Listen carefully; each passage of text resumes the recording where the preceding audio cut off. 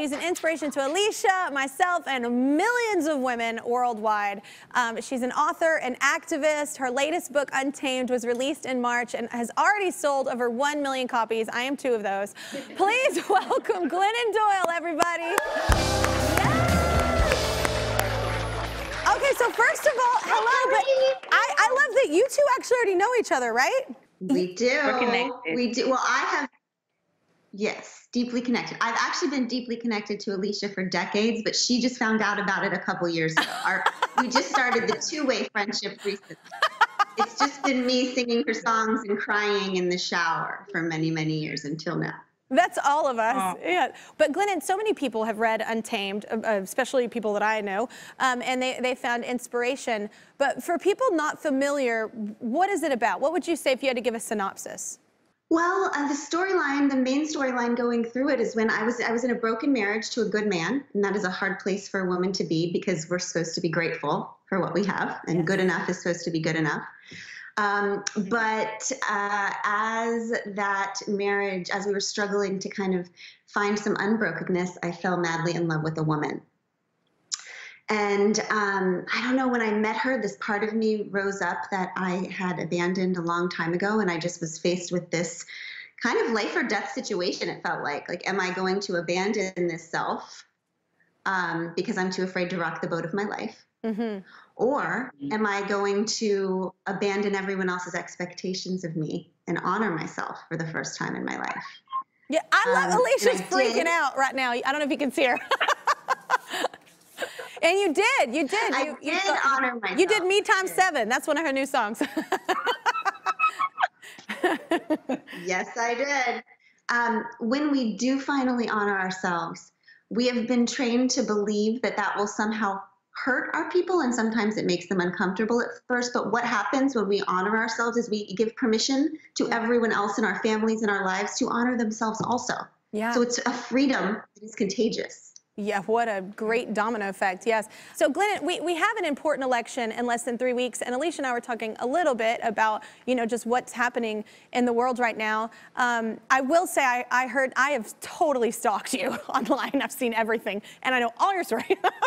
But one thing I love that you talk about, and I think it was actually a couple years ago, maybe even that you first started talking about, but people were like, oh my gosh, 2020 is going to be the detriment of it. I'm like, everything is horrible. It's the apocalypse. And I loved that you said it takes sometimes that deconstruction, that blowing up of things to actually sort out all the crap that's actually wrong.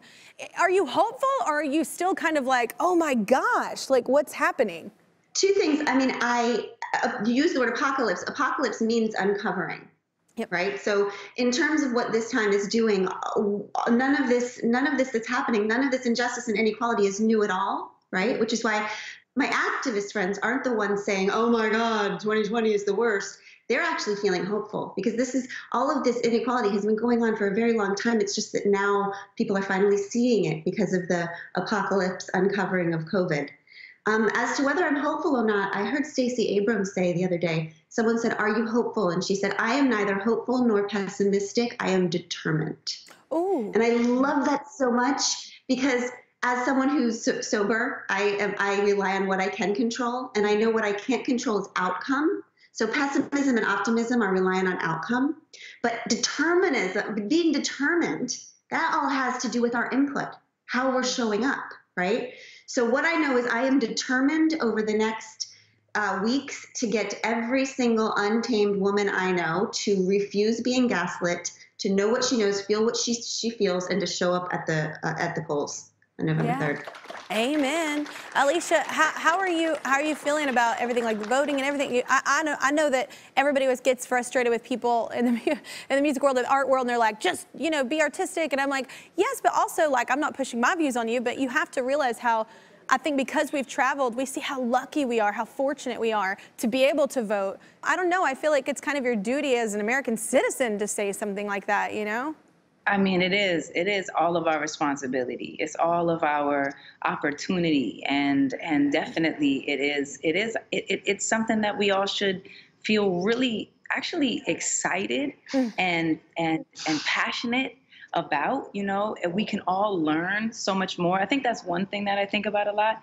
You don't have to know it all. I think that's one of the things that feels intimidating. You're like, whoa, I'm not sure, and how about this? And it's okay that you don't know it all, and it's okay to actually start to learn more. I think that's something that I'm asking my friends and family, and also just, you know, anybody who's connecting with me. Like, let's take a moment to actually dig into the parts we don't know.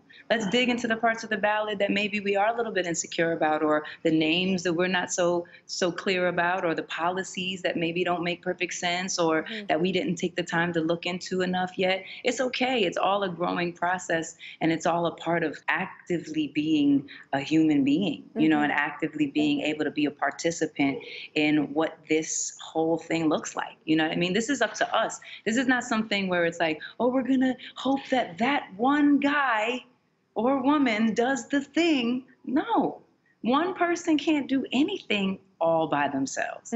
We all need to show up. We have to show up for our families, for our own kids, for our sisters and brothers, for our communities. Because if we're not showing up, no one else is going to be like, oh, hey, what's happening in your spot? Because I care so much about you. No, we have to care about ourselves. We have to care about ourselves enough to show up. So it's less about that they're going to do all this stuff, and we got to show up for us, you know, less about them, more about us. And let's learn about what we can, so that we can align with people that have similar beliefs and thoughts. But man, this is for us. We got to do this. Thank you so much, Glennon, and thank you, Alicia.